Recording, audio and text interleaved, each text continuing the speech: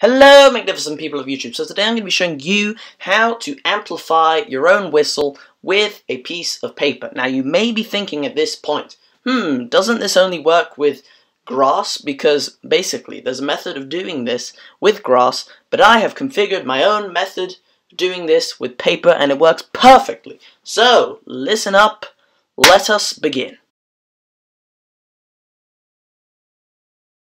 Firstly, to create this paper whistle, all you will need is a piece of paper and a pair of scissors. Now, this next bit is very easy.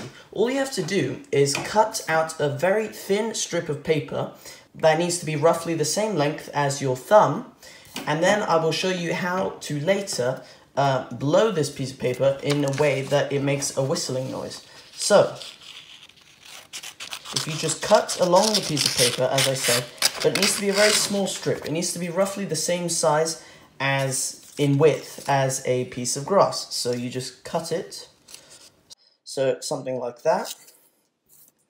And then you just make it really thin.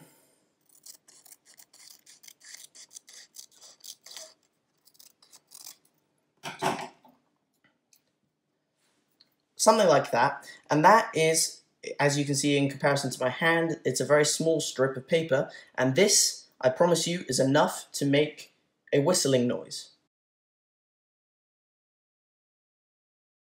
So, ladies and gentlemen, this is the final step. All we have to do now is what actually creates the noise of this whistle through this tiny piece of paper presented here. So basically, first of all, what actually creates the noise is the very fact that the air goes on top and under the object.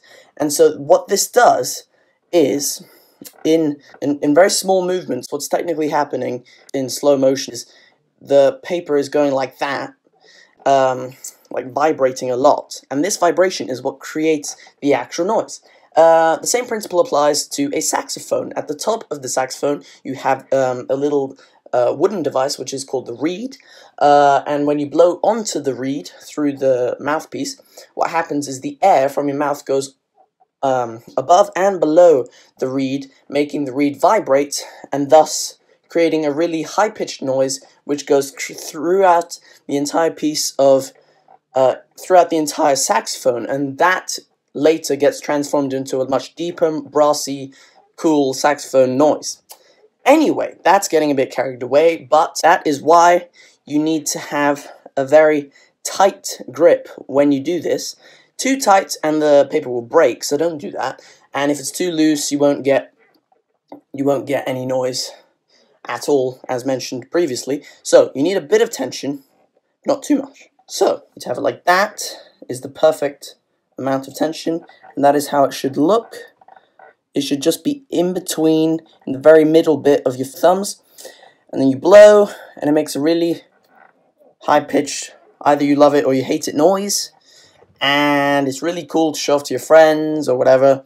And I also do this sometimes when you're walking along. You can also do this with various other materials, because you can do it with grass. I've tried. Grass is the best thing, in my opinion, to do this with. You can do it with a thick bit of grass that's the same thickness as this, and the same length as this piece of paper. However, grass is I'd say the grass is the best material for this.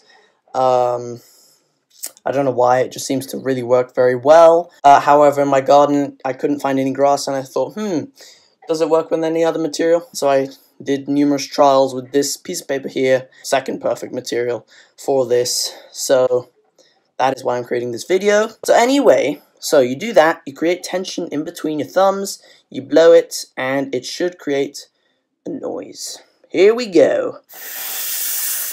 Nope. Basically, just so you know, practice it a bunch of times. Once you know how to do it, it should take you about 5 or 3 times, and you should get a noise.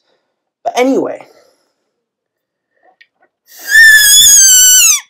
is the noise you should get. Now, as always, thanks so much for watching this video. I really hope you enjoyed it, and if you did, please remember to leave a like down below and to subscribe to my How to Master channel. This would help me in widening this channel and creating more videos like this in the future. Please also leave a comment down below if you have any concerns or suggestions for videos like this in the future. Thanks so much.